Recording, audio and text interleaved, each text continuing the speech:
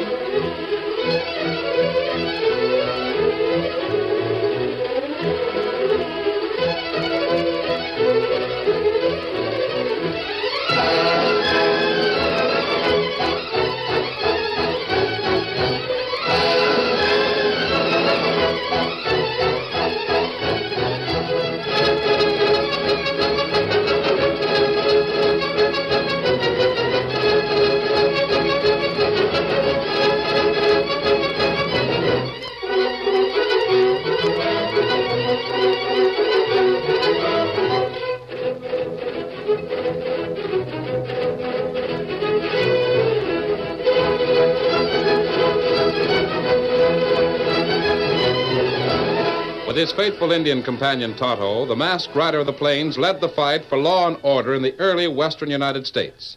The stories of his strength and courage, his daring and resourcefulness have come down to us through the generations. And nowhere in the pages of history can one find a greater champion of justice.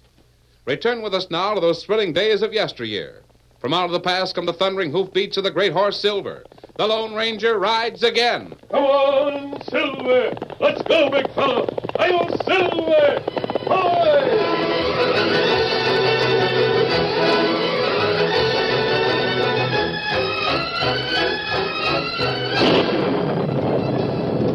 The storm began as a deluge of fury so great there was an effort to stay in the saddle. The Lone Ranger, Tonto, and Dan Reed were drenched to the skin in less than a minute. They leaned low over the necks of their horses, fighting against the driving rain. There's a house of some sort just ahead. No other shelter near. Victor sure is a strong horse. He's keeping right with you. Victor will do his part, Dan. We can ask for shelter in that place ahead? Yes. Seems to be a barn in the back. We'll need it for the horses. You all right, Dan? Sure. I'm all right. Kimasabi, that woman in window. You see her? Yes. She's seen us, Tonto. Head directly for the barn. We'll take care of the horses. Come on, Silver, old boy. Just a little further. Come on, Victor. Oh, Silver, ho. I'll get the door open, steady. We'll go right inside.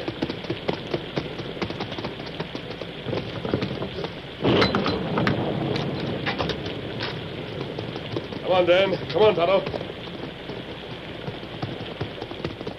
There. Get off your horse, Dan, and unsaddle. I don't suppose the people that own this place would find us coming in here like this. No, of course not. The horse is plenty tired from fight against storms. As soon as I've unsaddled Silver, I'll go and see the people who own this place. Kimasabi, here come woman on way here from house. Oh, I'm sorry. Golly, she'll be as soaking wet as we are. My sakes alive. I never saw such a storm in all my born days. I'm sorry you had to come out in it. I'm just going to your house and explain that we had to find shelter for our horses. Thunderation, you needn't explain. I saw you from the window and hoped you wouldn't be foolish enough to keep going. Just a minute now.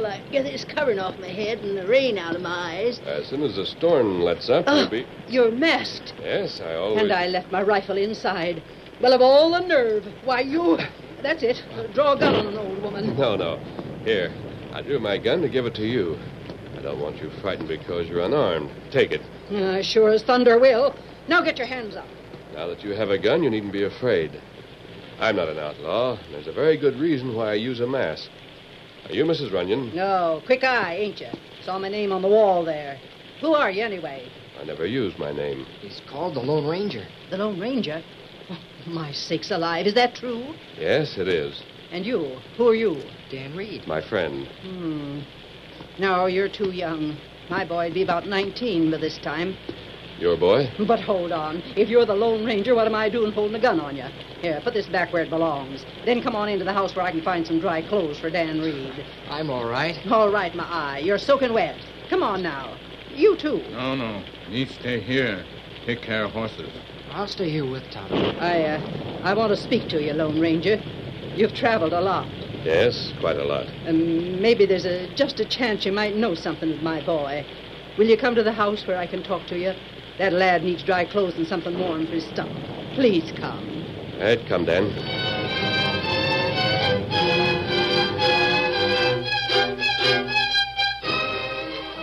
I put some of my husband's things out in the next room. Go put them on, Dan. Oh, but I don't... Go ahead, Dan. All right, then. You've been very kind, Mrs. Runyon. I wanted to ask you if you'd ever seen anything of my boy. He'd be around 19 by this time. I don't know. It ain't likely you have. But I never missed the chance to ask about him. It's been 16 years since he was taken from us. When he was just 3? Yes, but he's alive. I'm sure he is. I've been hoping that someday, somehow, he'd find out where I am and come home. There's a fortune for him.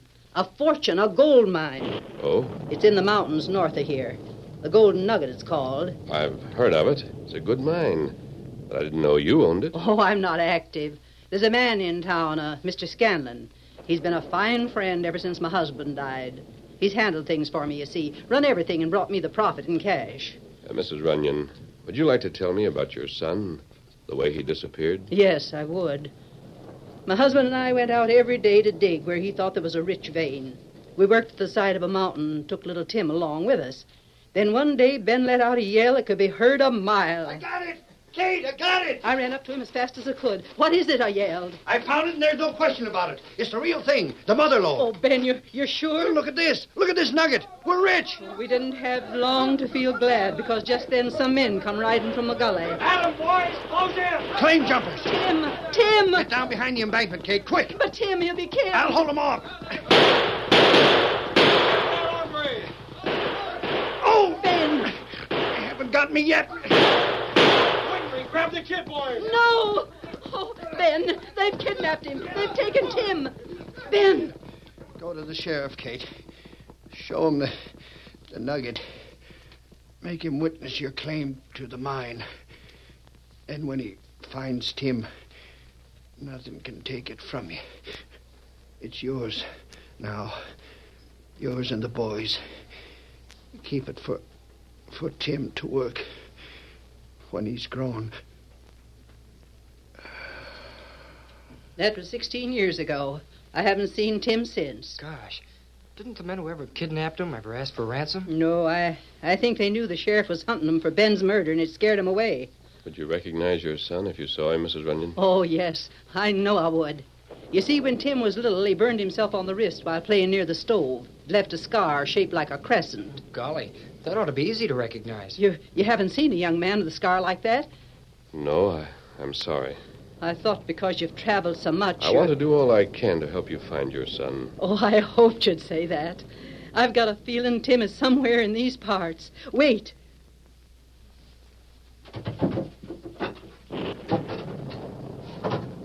I'll pay handsome for your time and trouble finding him. That isn't necessary, Mrs. Runyon.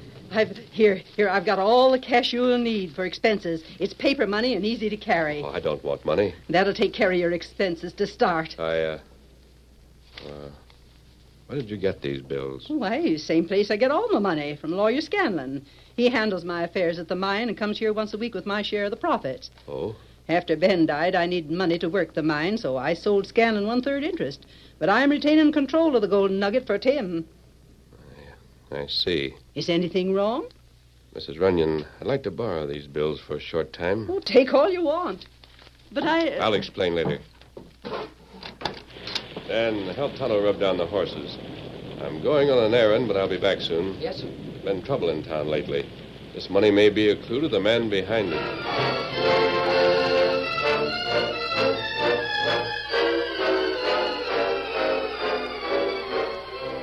What did you ever, son? That's right, Mr. Scanlon.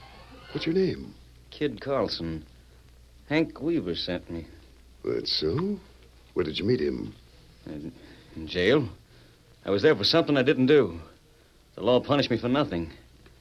Well, Now I'll be the man the law made me. What did Weaver tell you about me? Well, he said you were a smart lawyer, Mr. Scanlon, and that you'd show me how to make money without being jailed. Do I get the job? Hold on, kid. If Hank Weaver did send you, like you say, he gave you something to show me. Gave me something. Oh, yeah, that's right. I forgot. Have you got paper and pencil? Yes. Yeah. He told me to make a sign. A sign of the double cross. You're in, kid. Well, shake hands with Mr. Quirt. Hiya, kid. How do you do, Quirt? I guess Quirt's had no reason to complain about the way I've treated him, have you, Quirt? Nope. I don't know what I'll have for you, but I'll think it over. You'll do anything, huh? Anything. You can drop in later in the day. Meanwhile, if I think of something, I'll get in touch with you. You'll be at the hotel, won't you? Oh, would if I had some cash. Here, take this. It'll take care of you for the time being. Thanks.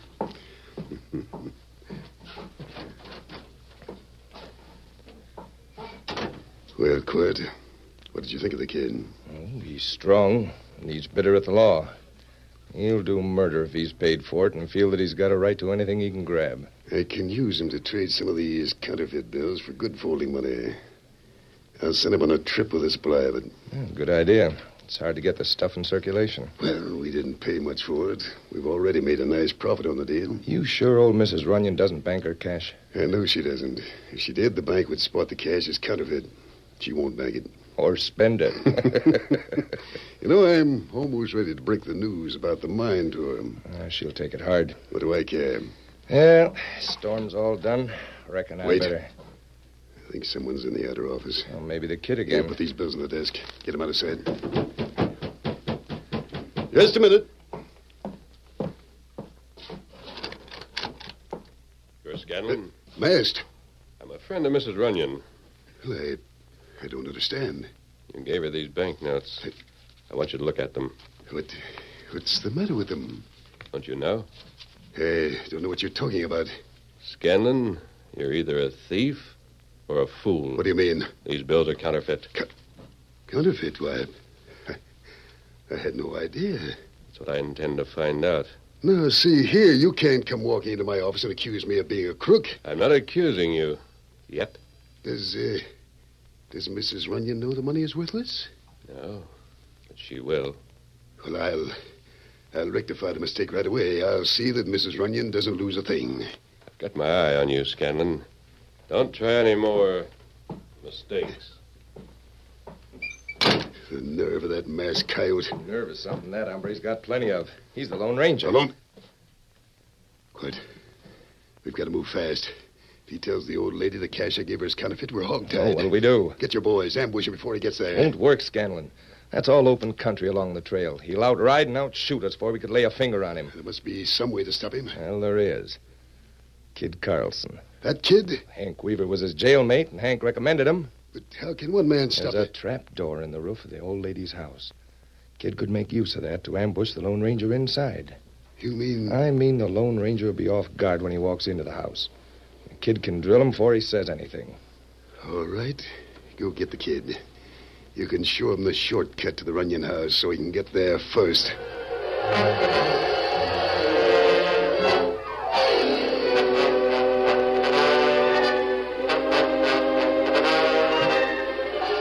Tonto and Dan had finished their attentions to the horses and were with Mrs. Runyon before the fire when the Lone Ranger entered the house. Here he is now. Mrs. Runyon, I have something to tell you. Wait. He hears steps on stairs. Great day. Out of my way. Drop that gun. Come and get it. Oh, the wrist. Look, the wrist he's holding. It's branded with a crescent. No, it can't be. I'm not through yet. Mrs. Runyon, he's got another gun. Stand back. Tim! Stand back, I tell you. Look out!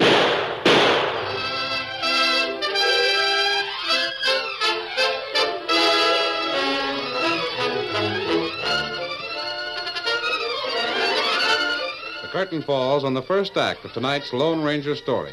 Before the next exciting scenes, please permit us to pause for just a few moments.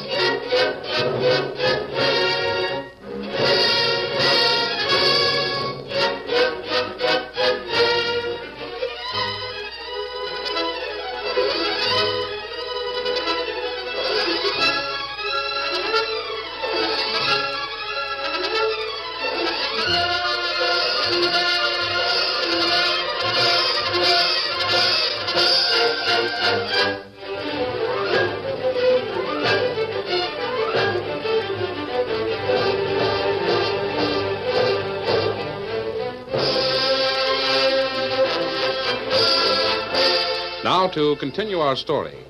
As Mrs. Runyon ran toward the outlaw who was her son, 2 shots ripped in quick succession across the room. The old lady stopped suddenly in her tracks, then slumped to the floor. The Lone Ranger leaped across her prostrate figure to grapple with the outlaw. Take care of her, Tonto. Let me help. You bring water, Dan. Lift your hands.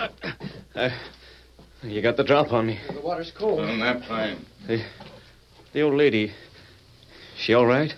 I didn't mean to drill her. She stepped in my line of fire. She not hurt bad. Bullet only grazed forehead. Oh, I'm sure glad to hear that. And you plenty lucky. Lone Ranger's bullet hit your gun when you fire. Make your shot go wild. She's opening her eyes. Where? What? Oh, Tim. Tim, you've come home. You sure she's all right? She keeps acting like she knows me. She does know you, Tim. Tim? I don't savvy. This is Mrs. Runyon. You are Tim Runyon. What? I'm your mother, son. Oh, you're local, all of you. My handle's Kid Carlson. I have no mother. You were taken from me when you were too young to remember, son. Outlaws kidnapped you and killed your father. Outlaws?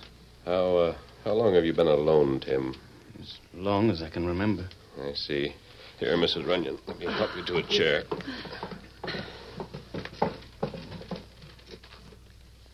Dan, bring me the box in the drawer. Yes, ma'am.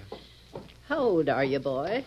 Well, I reckon I'm 19. That's just the age my Tim would be. I don't know what to say. Oh, don't say anything, son. You're home. That's all that matters. Tim, who sent you here to shoot me? Quirt Morgan. Scanlon's friend. Seems I was right. What do you mean?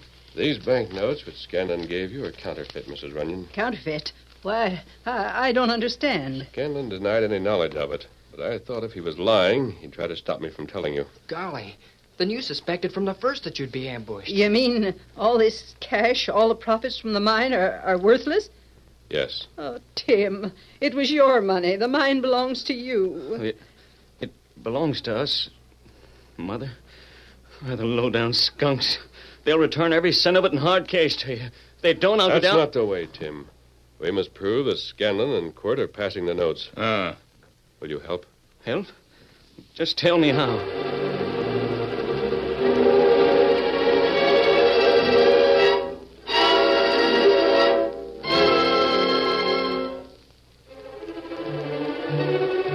In a cabin cunningly concealed in an arroyo not far from Broken Spur, Quirt Morgan sat at a rough table, dealing himself a hand of solitaire. Now and then his eyes flickered with amusement at Scanlon, who stood staring impatiently at the trail below. Pull up a chair and cool your heels, Scanlon. Kid'll come when he's finished and not before. What if he doesn't come at all? Then we'll have to figure a new way to get to the Lone Ranger. What a good it'll do. The old lady will know all the money I've paid her is fake. Well, what if she does? She can't prove you gave them to her. We floated a lot of phony cash around Broken Spur. Them bills might have come to her from a dozen sources. Just the same, I'd feel easier with that masked hombre 6 feet under. You ain't the first who said that. Someone coming, But who? Ain't it the kid? No. Boys wouldn't have no reason to give him a personal escort all the way up from the trail. Surrounded by Quirt Morgan's renegades, a tall man dressed in rough, nondescript clothes strode toward the cabin. His face, too, was unfamiliar, for it had been cleverly disguised.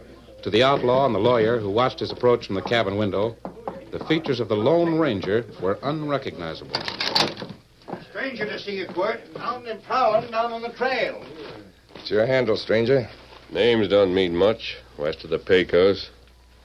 Suppose you call me Slim. What's your business? Whatever comes my way. As long as it shows a dollar sign, you ain't particular how you get it, huh? I have a message for you. Well, I'm listening. And it's this. Oh, the double cross. Yeah. Came from Hank Weaver. Hey, what do you know, Scanlon? Another one of Hank's mates from the territorial prison. Maybe he knows Kid Carlson. Yeah, I do. Well, Slim, there's only one ticket to a berth with me, and that's a quick trigger and a cool eye. Like, parting that leaf in the middle. Think you can qualify as one of my gun waddies, mister? I think so.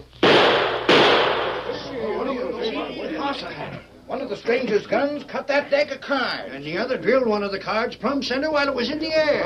You're in, Slim. Quit. It's him. It's a kid. Back to your post, boys. Did you get him? Did you drill the Lone Ranger? You wanted proof. Here. Quit. Look. The Lone Ranger's mask. You really slugged that hombre for keeps? How else would I get his mask? Kid's right, Scanlon. Lone Ranger'd have to be drilled permanent before he'd surrender that. What happened to your wrist? Oh, one of his bullets grazed me. Let me see. The crescent. What's the matter? That burn.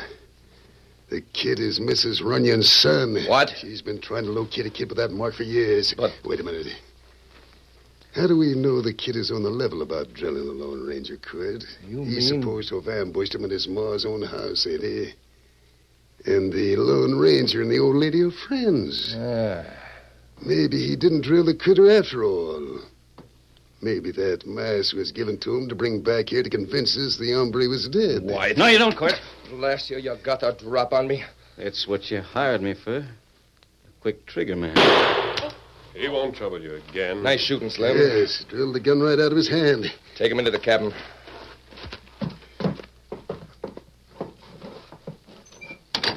Now, tie him to that chair. Yes. Well, this settles it, Quid. What? I'm making that last trip of the mine cash to Mrs. Runyon right now. You better wait till I see if I can make the kid talk. The Lone Ranger's still I alive? can't wait.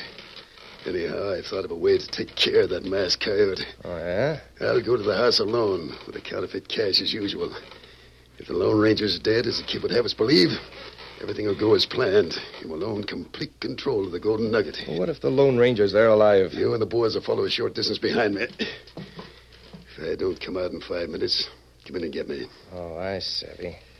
We'll give that hombre more than he bargains for. What about the kid? I'm giving him a warm reception of his own. He knows too much. You mean... Slim. Yeah? Scanlon and me have a little business to attend to. Mm-hmm. After we're gone, douse the cabin with coal oil. Put a match to it. But drill the kid first. Why don't you drill him and be done with it? Because I don't aim to leave any trace of that crescent brand. Slips like that are what put necks in a hang noose.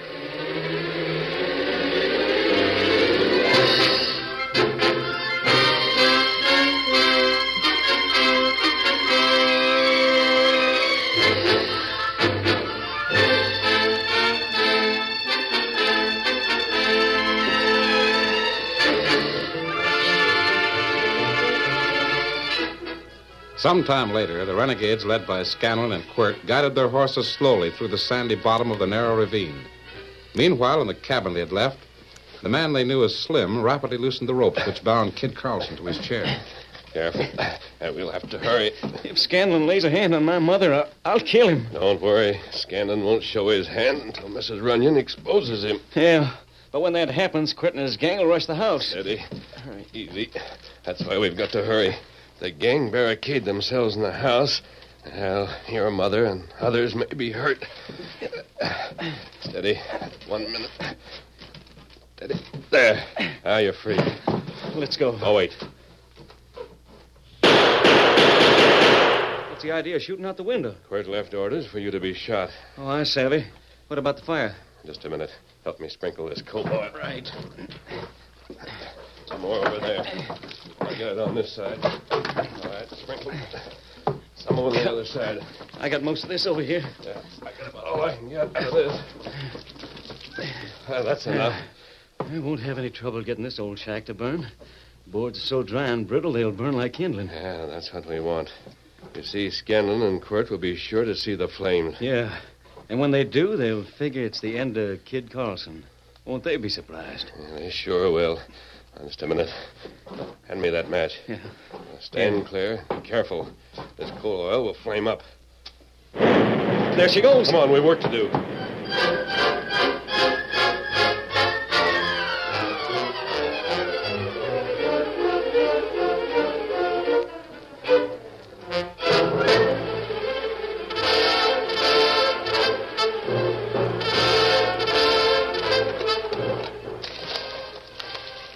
Well, Scanlon, what are you standing there gawking for?